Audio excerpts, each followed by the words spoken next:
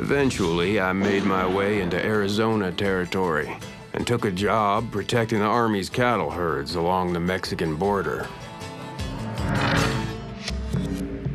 It was a no man's land down there, where most scores were settled with bullets. And something about that appealed to me. Soon I was being sent on scouting missions to chase down my favorite targets, cattle thieves. Tom Horn hated a thief. If there was anything he hated, it was a thief.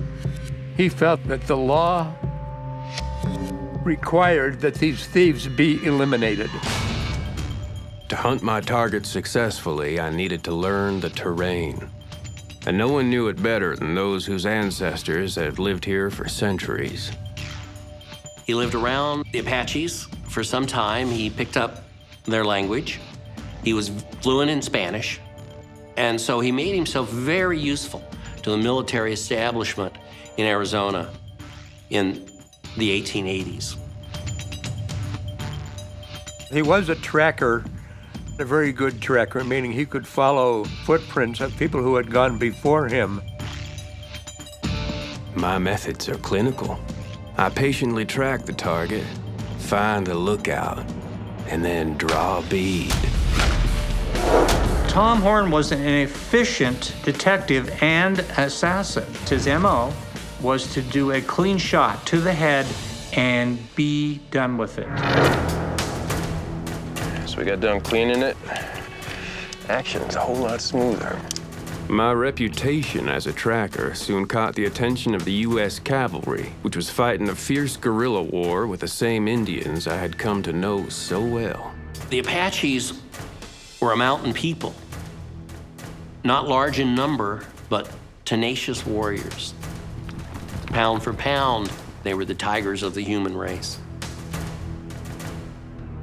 There were occasional bolts of Apache warriors who would leave the reservation and go off on raids.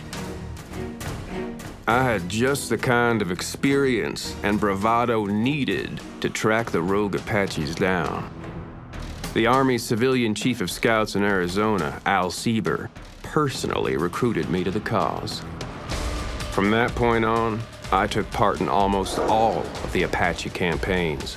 I take great pride in having helped corral the last of their warriors. These battles had a very hardening effect on Tom Horn because women and children were killed indiscriminately. I don't get any indication that Horn felt any remorse. This was a practical matter. He was doing what the U.S. government had authorized him to do. By the summer of 1886, we had beaten all but a few Apaches into submission. But one band of relentless fighters still eluded us. They were led by the tribe's most notorious leader, a man I was determined to capture, or, if need be, kill. Geronimo.